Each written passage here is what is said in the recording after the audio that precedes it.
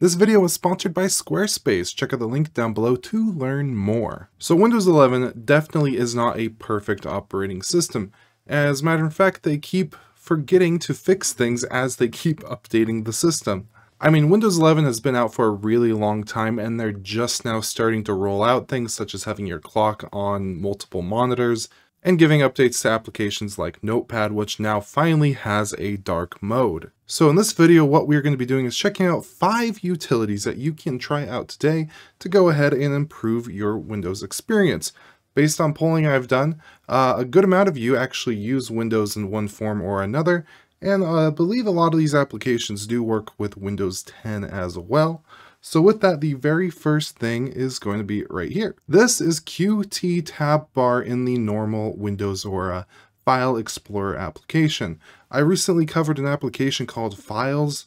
That by far is one of the most beautiful, well-designed applications out there, but with that, it does have an issue here or there. If you're looking for only tabs and you want them to work well, this is a wonderful little program that you could go ahead and install. There is a lot of different configuration options. If I right click on it and go to the QTab or the QTTab Bar options here, there is a whole bunch of stuff going on. One thing I do recommend, this is a beta version to work with Windows 11. If you do install this, go under the subfolder menu and just completely disable that. It's just not working right. But if we kind of skim through here real quick, there's a whole bunch of different settings and things you could do to go ahead and customize this and just make it look better overall. So even here under appearance, you could really play around with it to actually make it kind of blend in a little bit better. I'm going to cancel out for now. It's pretty simple. You could click this to open up this browse for folder window and select what folder you want to open in a new tab. So I just hit OK, and now you can see I have the music tab open there. Alternatively, and what I will probably do, if you go ahead and hold down Control and click on any folder, it's going to open up that folder in a new tab. And then you can easily jump back and forth between those. And of course, there's key bindings, things like that to make your workflow as efficient as possible. All right, now real quick, I forgot to mention one awesome feature. Check out how nice this is for media previews. Fantastic stuff. Now, next up, we're actually going to take our focus to the bottom of the screen here, down by the clock. And if we click right here, we see our normal volume control. Nothing really too exciting about it, but if I go over here, we have a little utility called Ear Trumpet. What this will do is bring up all your open applications and allow you to independently set the volume levels on a per application basis. This is another thing that should just be a feature by now in Windows, which is not, but luckily you go ahead and install this fairly easily. If I go down and right click on it here, we could go to the settings, the volume mixer. So if I open this up, we have a whole separate window of all the different things that we could go ahead and do. Go back over here, right click on it, go to settings, for example. There's really not too much going on here. We could set some shortcuts and that's really about it. We have some information here on the actual application, but really that's about it. A really, really useful tool. Now the next application we're going to get into is almost as awesome as the sponsor of today's video, Squarespace. Squarespace is a wonderful platform to go ahead and publish your websites with ease. If you're somebody who doesn't like really playing around in the terminal that much, you don't want to build your own custom servers, and you just need a easy, intuitive web builder, Squarespace is a fantastic option for you. With integrated SEO and analytic tools, everything you're going to need is in one place. And if you go ahead and use the link down below, you can get 10% off your first order. So click the link, check it out. Now with that, we're going to dive into a tool called MSEdgeRedirect. You probably know that you could search the web from your start menu down here. I'm going to search up the actual application. So if I do MSEdgeRedirect, and then down here under search the web, you can go ahead and click any of these to search the web. And normally by default, it's going to open that up in Bing.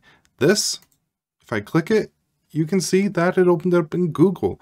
And that's because when you install MSEdgeRedirect, you have the option to pick the search engine that it's going to use and some more options. So if I go over to their GitHub right here and scroll down a bit, you can see a lot of the features that they have versus some of the other competitors, including some search engine customization, ARM support, Windows 11 support, and more. And I think there's actual settings here. If I go to MSEdgeRedirect, this right here might be it. There we go. Cool.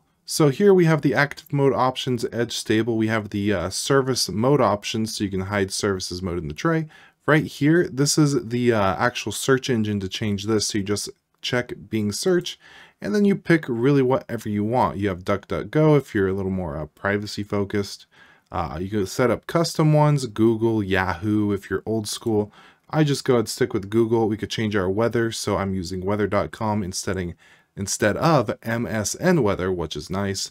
So it's a great little tool. You can go ahead and download it over here on the releases 10 hours ago. So it's a fairly up-to-date application. And now what we're going to do is talk about package management. Now it's cool. Windows actually includes a command line package manager. It's called a winget. But if I do like winget search Kdenlive, for example, it's going to go ahead and pull the Kdenlive package. But to actually install it, I have to copy or use this exact package name, kde.kdenlive. And for other things, it gets a little more complicated. So searching 7-zip, for example, here you can see it's like m2team.nanazip.preview. So it's not the best. So what I would recommend is use Chocolatey, or Choco is the command here. So you can see I'm running Chocolatey version 0.12. And to get Kdenlive, let's just go ahead and search for it real quick. You just go Choco search Kdenlive, just like before. And here we're going to see one package found, it's Kdenlive. So then we can just run the install just like that. In addition, just it being a little bit easier to use, there's a lot more features, there's more packages. Would I like to run the script? Yes. And now it's installing Kdenlive. Kdenlive has been installed. Super quick, super easy. Kdenlive is now on my system. Now, one thing I wanted to show you too, on their website, it's another really good resource to find packages, and they actually have a GUI, a graphical user interface for this. So I copied that code. I'm going to close this out. I'm just going to paste that on in there, give that a quick install. Say yes to these scripts. Now we have an absolutely fantastic package manager solution that features a lot of free and open source software. So here we can see this PC, and this is all the applications that I'm able to manage with Chocolatey. If we go down here to Chocolatey, you can see a list of all the applications that we easily have available to us. So some of the most popular things are Acrobat Reader, we have Google Chrome, Flash Player, Firefox, Visual Code Studio, a bunch of stuff here. If I switch this to A to Z order, it's going to load that. I can actually open up the console output, which is just basically the background processes. We can see what Chocolatey is doing in the background. There we go. So a lot of these applications are going to be a little less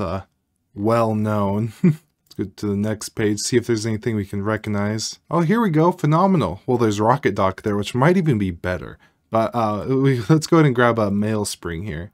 So if we go over here, we just do install, and now it's going to go ahead and install MailSpring, and you can watch to see exactly what it is doing there. And there we go. I think it's just about done. So now we have the MailSpring application, which I've talked about in the past. It is a phenomenal email client. So yeah, that's Chocolatey. Wonderful package management solution for Windows. And the next thing I'm going to talk about is something I've actually covered in a full dedicated video in the past, and that is StartAllBack.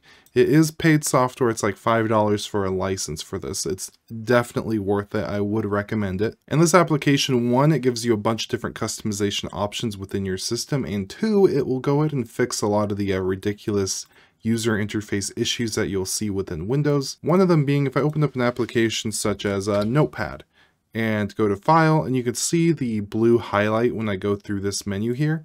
If I go over to the personalized colors, I switch this to red, for example, you can see it's going to shift a lot of these things to red. We have red on the little toggle. We have red accents over here. Down in the taskbar, we have some red. But if I go over to this menu, oh no, it's still blue. You would think it would be red. I'm going to go ahead and grab this real quick here. There we go. Here is the general user interface. So a lot of these categories here, you can switch it back to Windows 7, Windows 11 style. You have some taskbar settings and customization options. So for example, I could center the taskbar stuff here, which is a normal thing, but then I could go ahead and separate it. So I have these over here, and then my actual favorited icons there. And what I was talking about with that, the blue accent color, if we go over to Explorer, I believe, I'm going to switch this back to the Windows 11 command bar. Right here, colorize everything with accent color, give that a select.